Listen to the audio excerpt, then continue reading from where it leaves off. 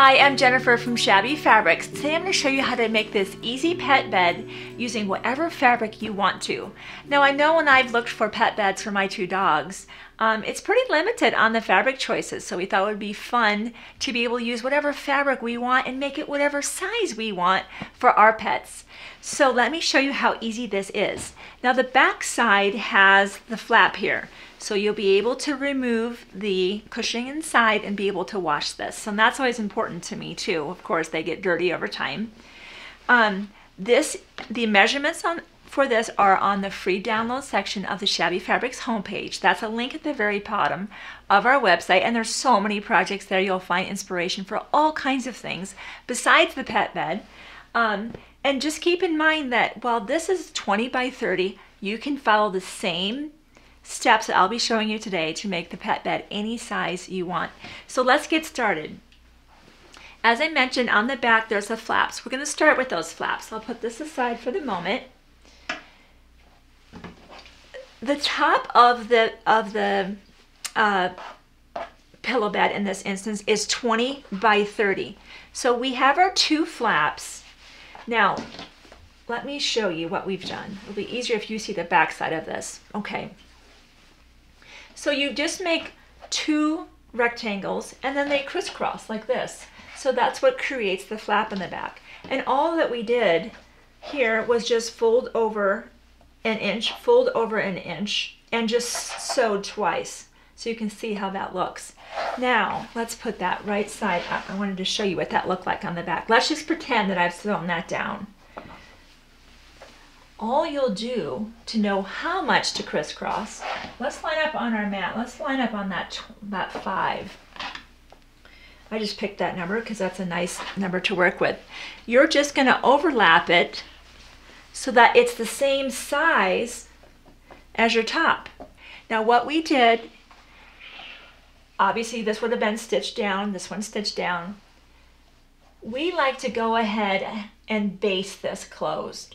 So we ran 1/8 of an inch stitch from here to about right there so that that was all attached. But now I want to show you this side. We have kind of a gusset, a border I guess you could call it, but I think of it more as a gusset. We want to make that next. Those are just strips, but you'll need to, unless you're cutting down the length of a long piece of fabric, which would be wonderful because then it'd be one long strip and you wouldn't have any seams. But most of us are cutting across the width of the fabric and we end up with these shorter strips. So I just wanted to show you, we're just splicing on the 45, and if you've never done that, I want to show you how to do that. It's very simple. For that, I like to use a friction pen and my 6.5 inch ruler rather than working with a big ruler. So you're going to lay your piece out horizontal, and I like to use the lines on my mats. And you'll grab another one of your strips and you'll go vertical with this one. And that can be, I don't know, we can put it right there if we want to. So I'm going to draw a line from this corner to the other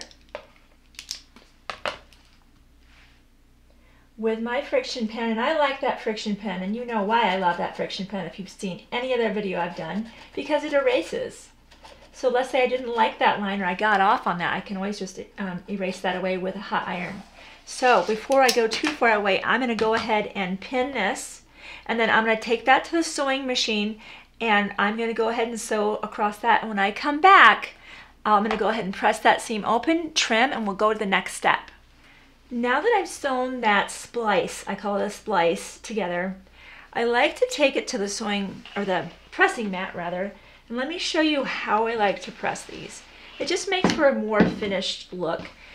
You have that all the way open, and press that open. I find that when strips are joined on the diagonal, they're less obvious. It seems like, here, let me show it to you. I haven't even trimmed this. Do you see how you can almost not notice it? But somehow with a butt joint, when they're just butted right up, they become a little more obvious.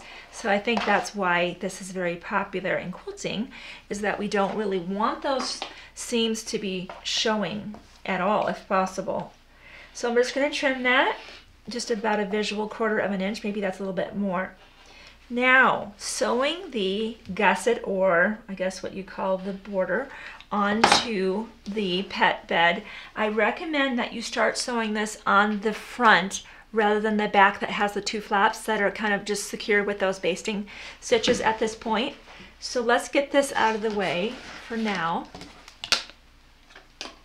So what we're going to do, I don't really feel a need to pin. This is our top. One thing, let's do this ahead of time. Let's get that ruler back and that friction pen back. What's going to happen is we're going to start sewing this on, leaving the first like 4 or 5 inches open, because we're going to come back around with our gusset and we're going to join up for a really tailored finished look. Hey, these are our pets. We love our pets. We want even our pet beds to look finished and stylish. In the corners, in order to pivot here, we need to have a way to pivot. For that reason, we're going to take that 6.5 inch ruler and our friction pen, and I might even use a red one this time. We carry red and black, and I'm going to go ahead using my ruler. There's a corner right here that's a 1/4 inch. 1/4 inch on this side, 1/4 inch on this side. I'm going to put that right down there, and I'm going to mark that spot this way and this way. Those are our beginning and our end of when we sew the strips on. It'll make more sense as I go. For now, just do this step and you'll see. I'll just do 2 of these at this point. You get the idea that we're going to mark the 4 corners. When you start coming down with this strip, where you see that corner, you stop there. Do not go past that point, because that's where we're going to clip in a little bit with our scissors and we're going to pivot. So I've marked 2 of the corners. I'm going to start, maybe here. There's no magical place to start. And again, leave the first 4, 5, 6 inches open. We're just going to sew 1/4 inch. Let's go do that now.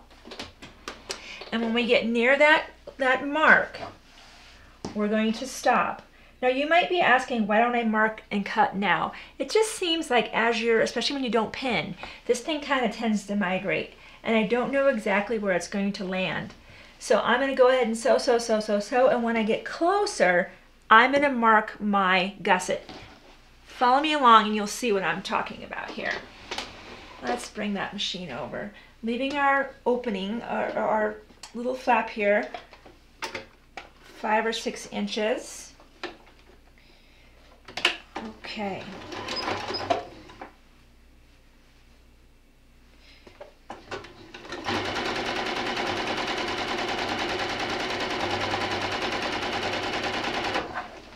And I'm gonna, if you have a machine that has a needle down position, use it. This is the perfect time to use it, because you're going to pivot in the corner. So I'm going to change, thankfully I have this. On my featherweight, I definitely don't have that feature, but I surely do on this one. So I'm going to use it to my advantage today. So we'll keep sewing. And as I'm approaching that corner here, I want my needle to land in that corner. So what I'm going to do right now with my friction pen, I'm going to kind of get my presser foot out of the way. I can see the line that I marked below on the fabric beneath, but now my strip is covering that. But if I move it off to the side ever so slightly, I can transfer that line. I can visually see how I'm right on top of that line, because when I move it to the side, I can see that the 2 lines right there are one on top of the other, and same is about like, and I can also go back in with my ruler if I'm not sure and I want to make double sure. Now I'm just going to mark that right there. There we go. Okay, now I'm absolutely sure I'm in the right spot. And you see that little corner right there? All right. We're also going to take, because we need to have some relief. So we're going to snip in on a 45-degree angle till we're a couple, I don't know, 2 or 3 threads away. Don't go any closer than that, or you're going to weaken it in that area unnecessarily. Now let's keep going. You might need to hand crank it, depending on where your stitch is going to naturally land. Like, I might even move mine back so that it lands, there we go. That's exactly where I want it. I might even reinforce that area because it is a tender corner. There we go, up, right there, boom. See the needle down position? Now I'm gonna lift, I'm gonna, with my finger here, pull this out. Now I can make the pivot. Now you wanna be careful that you don't sew, so you've got to pull it way off to the side. Otherwise you're gonna create a little pleat right there. You've probably done that if you've done any kind of crafts. Okay, now I believe my fabric is out of the way, and I will continue sewing down this side. And we will do the same for all 4 corners. But then at the very end, remember how we left that gusset unsecured to the pet bed? Well, we'll have the front, the beginning, I should say, the beginning of the gusset and the end, and how to join those, again, for a very finished look. So when I come back, I'll have already done my 4 corners, and I'll be coming down that final stretch, and I'll show you how to join those up. Okay, the gusset is on the 4 corners, and I'm coming down that home stretch. Now, how do we deal with these, the beginning and the end of the gusset? It's really very straightforward, and it gives such a nice finished look. I've seen lots of different approaches to this. You might even have your favorite approach to this. So if you do, go with it. Great. But if you don't have an approach or you're not sure what to do, let's bring this right over to the pressing mat. So you know how when we joined the strips, we had one horizontal and one vertical, and we did a diagonal. Same situation here. What we're going to do is we're going to pivot this 90 degrees, and you could get your ruler and make sure that it is a true 90 degrees, and all I'm doing is lining up this edge, and I'm pivoting that. Why don't we do that up a little bit higher? Why don't we do that about right up there? All right, and I'm going to press that, making sure that is a true 45-degree angle right there, okay? Let's just check it one more time. I want to make sure. Yes. I use this 6.5-inch ruler. I mean, that and the friction pen and my sewing machine, some threads, pretty much all I use to get most of my projects done. So if you don't have one, just pick it up. Of course, I have the big ruler too. You need that for cutting with the fabric. But just for getting in these small little spots, boy, it's just ideal. Now, for this one, same thing. Let's use that 6.5. Let's make sure we're all squared up. And now, I'm just going to do another 90-degree turn, except in the opposite direction. And I'm going to press this. And I've got this big tail out here. You know what? This isn't helping me at all. I'm just going to trim this away. Then you can just add that to your stash for maybe a scrap quilt or a craft down the road.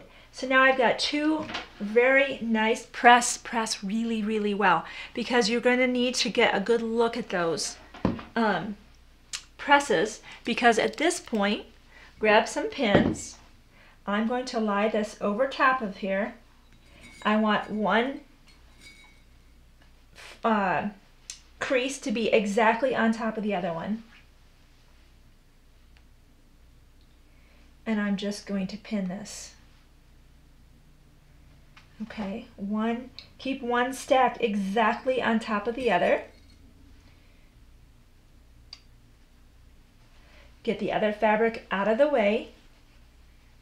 And you can even leave, like, I see now I should have probably started that not sewn quite so snug, so I don't have to worry about, I mean, this will definitely work because I can just take that, but I just have to be really careful I don't sew into my main fabric. So if you stop a little bit further back, you'll have more of a gap in here, and you don't have to worry so much. Now you'll go ahead and sew down here, press open and trim, and then you're going to go ahead, you'll have that little space that is not sewn down, and you'll just sew that.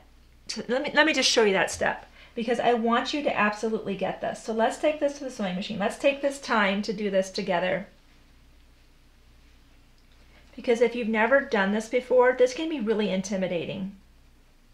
All right, let's take this to the sewing machine together.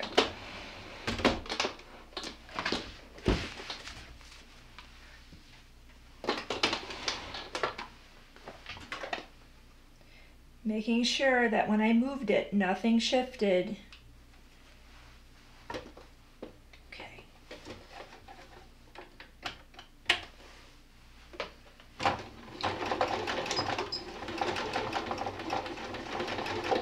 Now I am looking right down that crease right now. That's exactly where I'm sewing.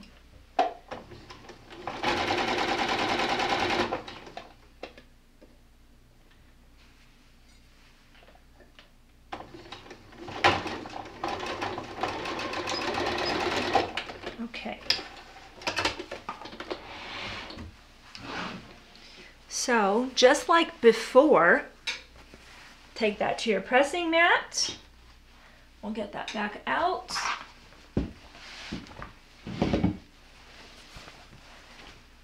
Working with such a big dog bed takes up a lot of space on my table here. So we'll go ahead and trim it just like we did before. All right, let's just do the whole thing. I would use different scissors, but this is what I have at the moment. Just like before, you know, just make it work. All right, press that, and now, look at that. Now, all we need to do is take this to the sewing machine. Just secure that little bit that's not stitched down.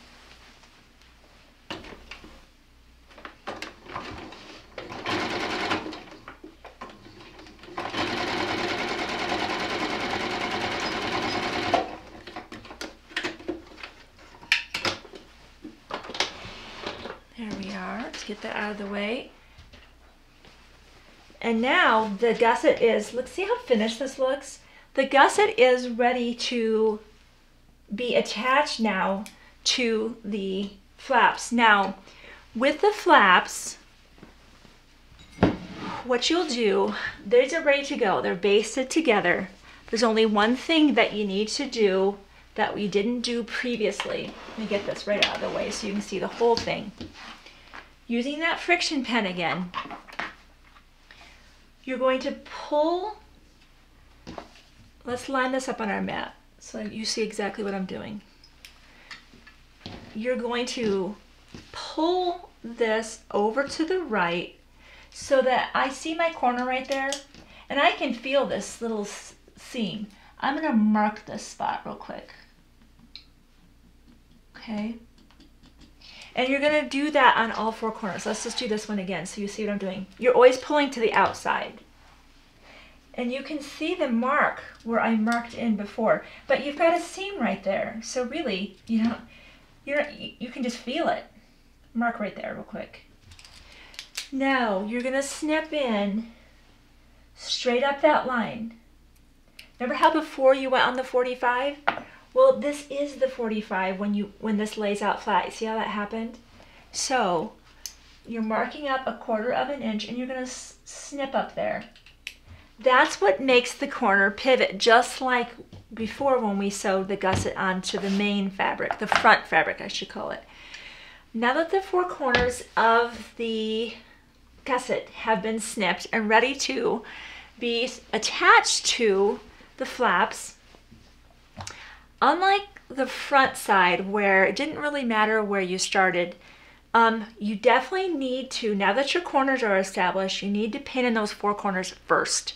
So we've got that little snip there, and we're going to pin right in that corner because that's going to be our pivot point.